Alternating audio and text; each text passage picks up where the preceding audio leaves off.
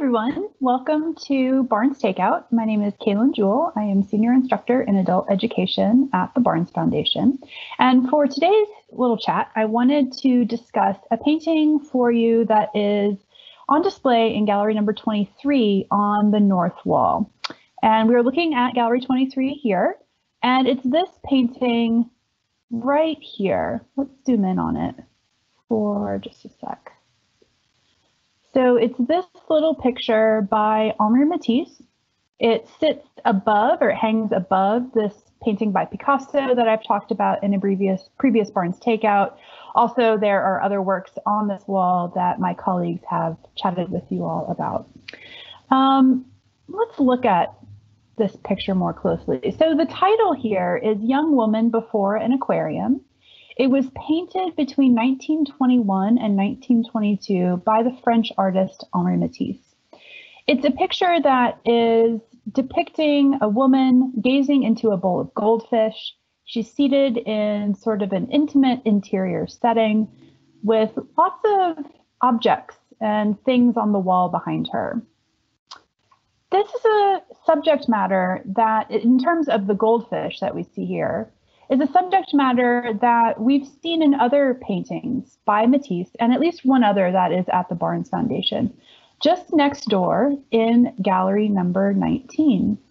So here's gallery 19. We're looking at the south wall here, and there have been several takeout videos about pictures by Amedeo Modigliani, and most recently, Nancy Ireson discussed this landscape. And then my colleague Martha Lucy was discussing this picture from 1912 by Matisse called Studio with Goldfish. And she discussed the really interesting tension between depicted objects and this kind of mysterious space that they're set within. And notice this bowl of goldfish here. So it's a theme, it's a subject matter that Matisse was interested in. It's related to his trip to Morocco that he took in 1912, where he was interested in the phenomenon and seeing people in Morocco gazing into bowls of goldfish. So it's something he starts to depict in his paintings. The model for our painting that we're discussing today, which was painted about 10 years later than Studio with Goldfish, is depicted in several pictures at the Barnes Foundation. Her name is Henriette, and she's depicted here in this interior scene of two women playing chess. We see Henriette in a couple of more paintings at the Barnes, several more paintings at the Barnes, three of them on display here in gallery number 10 on the south wall. So this is downstairs. This is a great gallery with lots of smaller paintings. But we see Henriette here in this, what is one of my personal favorite paintings, this woman reclining. So we see her here. We see Henriette here, her distinctive dark hair in this painting called Chinese Casket. And then we see her represented in a more abstracted way in this reclining nude image up above the Picasso. So let's return back to gallery number 23. The great thing about digital technology, we can travel through the galleries quickly. So here we have, again, Young Woman Before an Aquarium, painted between September of 1921 and February of 1922. Now, I give you those specific months because in September of 1921, we know that Henri Matisse had moved into an apartment in Nice, which is in the south of France. Let's look at a Google image of Nice. So this is Nice, a coastal city in the south of France. And he moved specifically into this building right here. And it's when he's in this building that he starts to more or less make himself at home in the city of Nice. And he starts to bring objects down from his studio in Paris and put them on the walls in this new studio that he's setting up in this apartment in Nice. He had already been in Nice in the previous several years before this, but he was living in a hotel, so he didn't have all of his personal objects with him. For those of you who might know anything about Matisse, you know that he is an artist who was very attached to his objects, and we often think about Matisse and not just him using paint as a means of creative expression, but he's also using his objects that he has collected over the course of his travels. And we see some of that on display here with the inclusion of this red fabric that is on the wall behind him, in the background of this image. So what we see here in this interior setting is a young woman.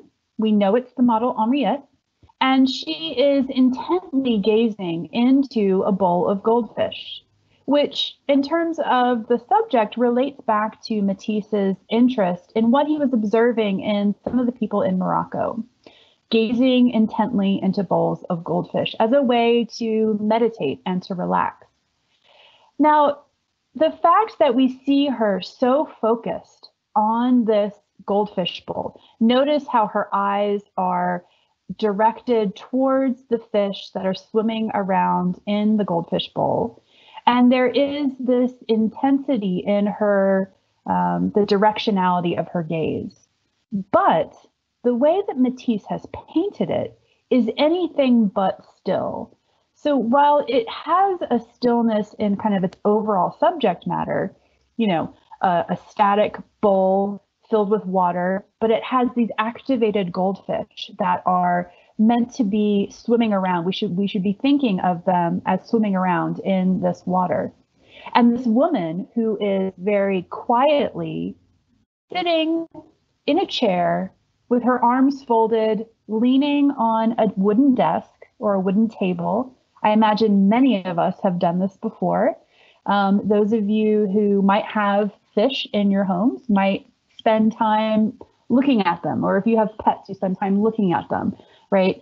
And just kind of contemplating them. And so we see her contemplating them. But the way that Matisse has painted it is anything but quiet, as I mentioned. And notice this kind of quickness of the brushwork that is in portions of the canvas. I see that most pronounced in this strip of browns that rise from the shoulder of the model. So this area here, we can get a sense that he's really kind of applying and dragging his brush across the surface of the canvas. And when you start to look closely at this canvas, and that's one of the great things of being able to look at these in this digital format, especially because this one hangs, kind of high up on the wall in the gallery, and it's a little bit difficult to see, is that when we look at it closely like this, we can see the weave of the canvas itself. If we zoom out to look at the dimensions of this painting, the dimensions are more closely aligned with what we would expect for a portrait painting. But instead of being a vertical format, he has taken that vertical format and turned it horizontally to create almost like a landscape. Perhaps we can think of it like an abbreviated interior landscape, one where we have the inclusion of nature, so a woman within nature. This is something that my colleague Martha Lucy has talked about with previous Barnes Takeouts with respect to Matisse's paintings of women in nature. And also the inclusion of water here, which is another aspect of many of these earlier paintings of images of women within nature, bathers next to water, these kinds of things. So we see this quickness in the brushwork juxtaposed with the remarkable stillness and the intensity of the gaze of the sitter. This quickness, though, is also sort of evoked by the inclusion of these white rectangles in the background. And those white rectangles, you can probably tell, are little sketches. These are little drawings. So Matisse, as we know, kind of loves to often include his own paintings or his own works of art in his works. And we see that here. But he hasn't included final paintings or finished paintings. Instead, he has included these sketches, these drawings, which is, again, an interesting juxtaposition of a quick, hasty sketch within this finished oil painting. The last thing I'll mention about this picture is that the quality of the oil paint is different across the surface of the canvas. I mentioned that you can see portions of the canvas peeking through when we look at some of these areas where you see the canvas kind of poking up through the paint. And that's because he's using a relatively thin application of paint. It's almost as thin as watercolor. Of course, it's oil paint, it's not watercolor, but it's a really thinned out version of oil paint. But he doesn't do that all across the canvas, because if we look at her face and zoom in on areas like her forehead here, notice that we see this interesting mixing of pigments to create a sense of volume of the curvature of her forehead. And we get a sense that he is utilizing wet paint, and he's doing what we call wet into wet painting. So we can see that in the way that the paint is sort of mixing here. We can also see that in the way that he's adjusting portions of this composition. So this white stripe that we have here, which you might not have noticed until we kind of hone in on it, but this white stripe here was applied after he had created the volume of the back of her head. And he's applying that white strip of paint because he's wanting to adjust the size of the back of her head. So he's making these little tweaks, these little compositional tweaks, but he doesn't smooth that out, does he? He leaves it as that white strip that has blended with the brown of the hair. And it creates this kind of ethereal, almost a halo-like effect, which I think is pretty interesting when we think about the long tradition of painting and the types of paintings that Matisse himself was very knowledgeable of, including medieval art, for example. So when we go back to the gallery view, you can see how small it is and how much richness we can get out of this close looking of this painting in this digital format. And I would encourage you to check out our collections website, where you can zoom in on both these ensembles and these individual pictures themselves. And you can find out all of these interesting technical aspects of the pictures just by looking at them, which is, of course, something that Dr. Barnes is encouraging all of us to do, is to spend time looking at these paintings. So thanks for joining me today with this Barnes Takeout, and stay tuned for the next one. Take care.